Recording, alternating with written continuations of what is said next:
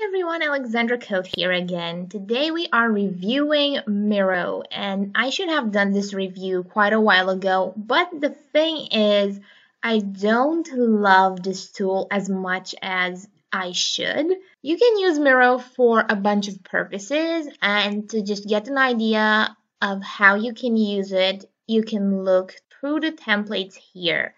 Now, generally, you can use the tool to create mind maps and just visual representations of your ideas, for example, for brainstorming, mapping, but you can also use it for task management purposes. Now, yes, you can create a Kanban flow in it, you can create product roadmaps, but there's just better tools out there to do this efficiently. We are going to see how every feature in Miro works, just so you can understand why so far the tool is not the best from a user experience point of view, in the sense that it does take longer to use Miro than other alternatives. Now, to get started, as usual, we're going to look through the entire interface. So on the left side here, you can create your own team. For example, in my case, an agency SEO team. If you work with a team or with clients, you will have to pay for this tool. You can stick to just using it for free independently.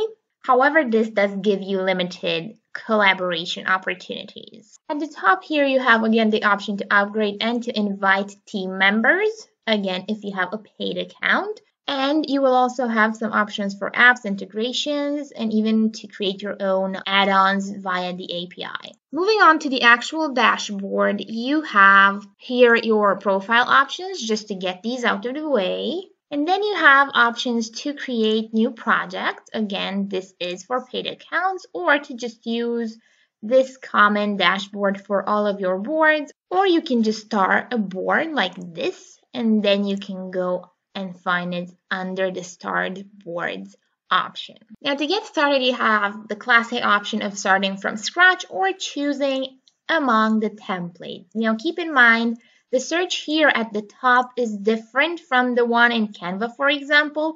If you use the search at the top, you search mostly among the boards you already have. While if you look at the templates, this is where you need to go if you want to find new templates. Let's see if we can find something for task management. And yes, we have a couple of options. Let's just go with maybe an action plan. You can always preview it to actually see what it looks like, because the template representation is very minimalistic, so you don't get an actual idea of what the final version looks like. So we are going to choose this one. I'm going to click on Create a Share Board. And this is where the not so fun part starts. Now, at first sight, the interface is quite intuitive to use. So you have on the left side your general editing options. And as always, when you click on an element, you will get extra options for that specific element. And then here at the top, you have some general administrative options like sharing your post, or just kind of checking out who the board owner is and bringing more people to collaborate on this piece. Also note, you always have the guide at the top here to help you use Miro to its full potential. To go through every feature, you have obviously the select option, which will help you, as mentioned, select the element you want to add it and move things around. And I'm moving this to the side because then you'll have the templates options. So what this does is actually super handy. You can bring in another template to your main dashboard. So you can actually zoom in and zoom out of this just using your mouse scroll or through these options at the bottom. And you can use this to create maybe a common dashboard for all things related to a project or to a team, and just keep everything under one single place. When you have a lot of things here, it can get difficult for people to move between these. So I do recommend keeping up to 3-4 elements within a single dashboard. Then you have the obvious text options. Now this is super simple. You can just add text wherever you want to, even if it doesn't necessarily fit with the initial template. But here is where things start to just go crazy. For example, right now my computer is basically stuck. Usually what I do in case of problems like these is to just refresh the page. And here you'll see the template loading with the type something areas where I actually added the text boxes. As you can see, they even moved this template automatically. You can always just go on and delete all of these, but I'm going to keep one so I can actually show you how the text editing works. Obviously, you can add, again, text from here, or you can just go on and select text that's already in here. Let's just try adding text again. I'm going to create kind of a placeholder like that, and hopefully, nope, this time it didn't work. So again, yes, you just have to drop it basically as soon as possible. And then here at the top, you have your basic editing options. And I'm just going to maybe switch the background for this text.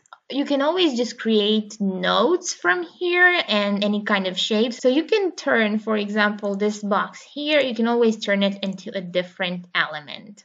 Let's try another one and see if it works. So I do get these, but it took me quite a while to actually get the element. Let's see if it works with something I just added. Yes, so this is going to work. But Miro is definitely having a harder time helping you change things that are within the template. Again, from here, you have some extra options for how you want to edit the text. I'm deleting this and this because I just have way too many elements now. The next option is the ever so popular sticky note. And this is fun to use, not gonna lie. It's perfect if you want a free tool to list down your ideas. And of course, you have lots of options in here to work with these notes elements. And if you go on top of any note, for example, here or here, collaborators can come in and use maybe an emoji to approve or not of your idea. So you can kind of use these emojis to get feedback from your team. And also you can use it to add tags like marketing.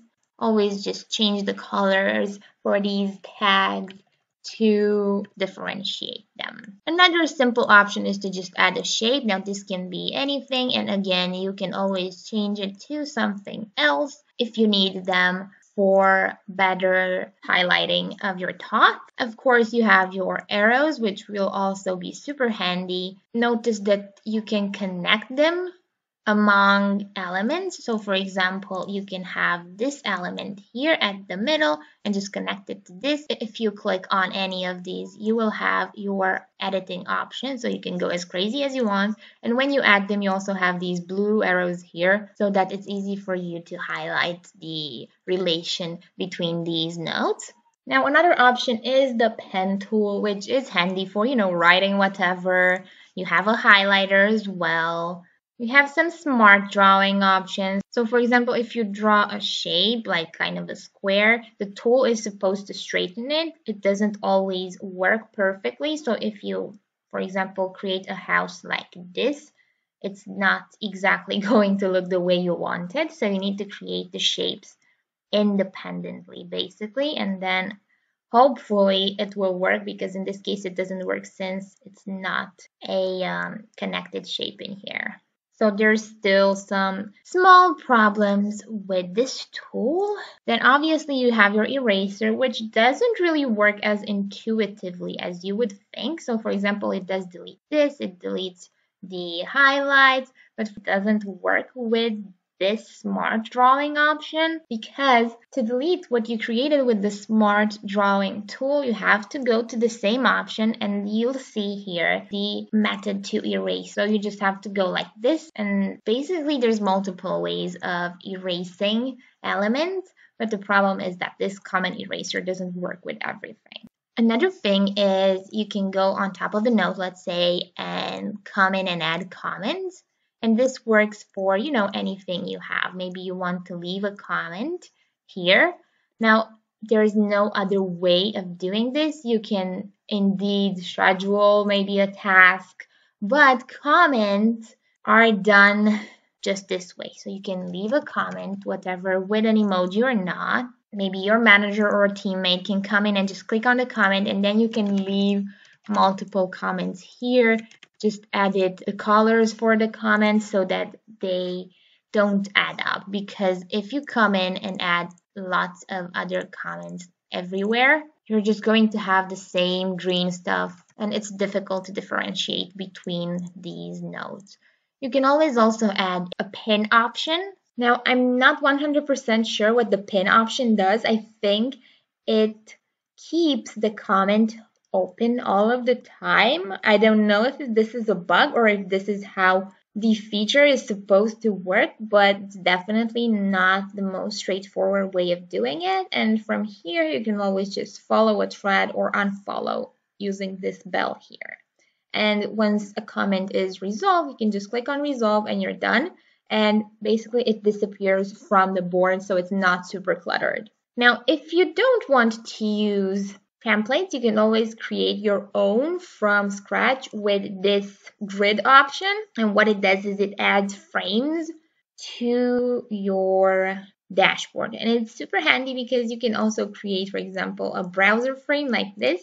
And then you will come in and add your elements here. For the frames, I recommend naming them, such as whatever browser template, whatever you want to. And you can also opt to have the frame or grid, whatever you want to call it, show the device, so it's just super clear for you. You can then obviously upload your own images, or there's just a lot of options to bring in your own pictures. Finally, you have the apps option, which is handy if, for example, you want to use stock photos from Unsplash. You won't find them under photos or anything like that. They are here under apps, and you can bring them onto your dashboard, double click on them to maybe cut them, and then just move them around as you wish. Some other interesting options are just the simple mind map app, and this is a default from Miro. What it does is you write your ideas here, and anyone can come in and continue writing their ideas related to your main topic. And you can just start adding more elements as you wish, connecting stuff. It just works like the other elements in Miro. You also have a wireframe library. You can come in and use, for example, this official wireframe option and add, an avatar, some tabs, a toggle button, and maybe some text boxes and a button maybe instead of the toggle. And of course, you have your classic placeholders, whatever you want to use, and icons, of course, don't forget about these. You can look for something like flower or whatever. And the library isn't the best. I do recommend maybe looking through these and kind of seeing if you can find some of their names so you can remember them. Or you can always just bring on your own icons. There's also just the Google image search, a Kanban board, emojis if you want to use maybe something that's larger like this. This is not exactly super handy, but you can always just get extra apps and connect them to your Miro dashboard. So you can have the Miro dashboard for brainstorming or mind mapping in Zoom. You can connect it to Figma. Figma actually has their own whiteboard tool. Now the tool is obviously not as advanced as Miro, but you can use it for, basic notes and brainstorming, and you don't necessarily have to pay for an extra tool to have the basic stuff done. You can use this for your team independently. It doesn't have the same features as Miro, but it's just if you need some basic whiteboarding options. There's just a lot of integrations you can choose from. This is why people opt for Miro. It's easy to connect with whatever else they're doing, and you can always just build your own app. Now, some other features you could find handy are just editing your options in here. So, for example, if you don't use the frame options, you can just take the frame from there and bring maybe charts on.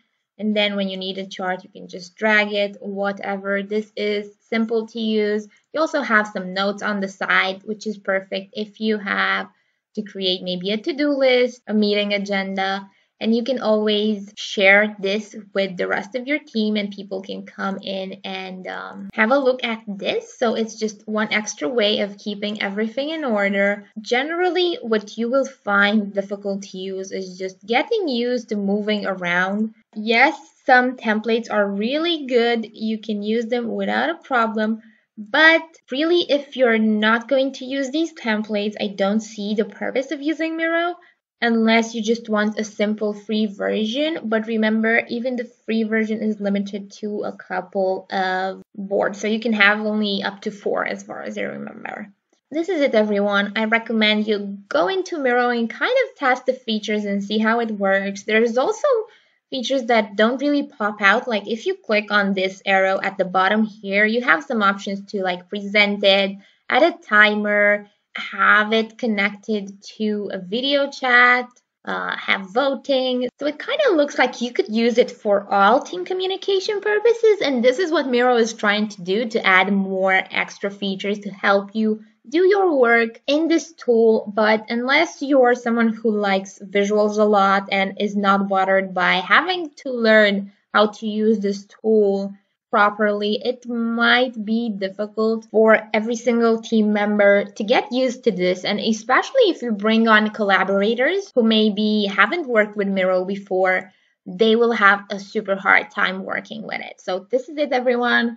I wouldn't recommend using this tool, honestly. It's just a lot to handle. Some teams do use it and find it super helpful. And yes, it's easy to use if you have, for example, let's see if we can find a template. For team building purposes, you can use it that way. Most of the time, it's for business purposes, but you can kind of use it for fun activities as well to get your team to just share ideas, have a team building activity together, whatever.